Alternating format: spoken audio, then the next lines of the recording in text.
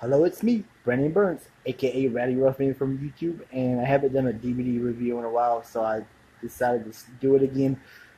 I'm decided to review a classic 1980. I think this is 1980, late 70s, early 80s.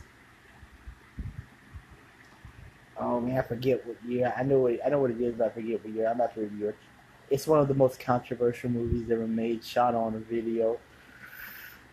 It's one of the most controversial movies ever made. I'll give you another clue before I'll show you what movie I'm about to review. The director actually went to jail because a lot of people thought this was real footage, but it wasn't. They thought all the actors did get killed, but they were just hiding out for a while. Okay, now I'm going to tell you what movie we're about to review. Yet, Cannibal Holocaust, one of the most controversial films ever made. The one that goes all the way. Banned and heavily censored, the world overhears a film that surpasses its reputation as a shotgun blast to the sense. Cannibal Holocaust presents the found footage of a group of four documentary filmmakers who experienced brutal death at the hands of a savage South American tribe of flesh eaters. This footage is so intense, so graphic, and so unflinching in its realism that the director and producer of Cannibal Holocaust were arrested. Yeah, I told you about that. Were arrested upon its original release, and the film size thought it was real footage. It wasn't, but it was. This is a great horror movie, a great horror classic. Mainly, the plot is about the professor who's seeking these four filmmakers documentary who just appeared in the woods. Later, we find out they all got eaten. Hence the title. And he goes to South America to try to find them, and he meets these, I guess, South American tourists, well, not tourists, these tour guides. I can't remember, the South American tour guides to try to search the four kids. Well, they found the footage, and they find out what happened to the four filmmakers.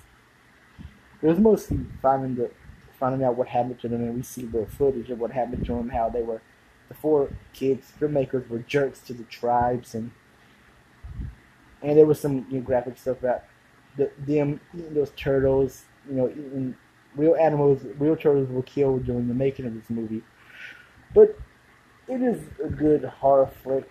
Good Cannibal Holocaust. One of the most controversial films ever made. The Grindhouse Experience, whatever you want to call it. What else happened to this movie? Oh yeah, a girl who gets like her body is. How should I pronounce this? I think it's on the cover. Hold on. On the cover.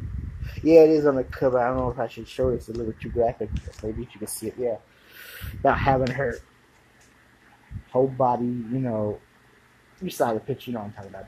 But it is a controversial film ever made. One of the most controversial films. There's also another one called Cannibal Fairfax. I don't know. I don't have that on DVD. I might review it if I get it one day. But please check out Cannibal Holocaust.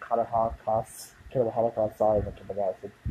It is based on real South African or South American cannibals. Some people do still eat human flesh. That's all I'm gonna say. Have a good one.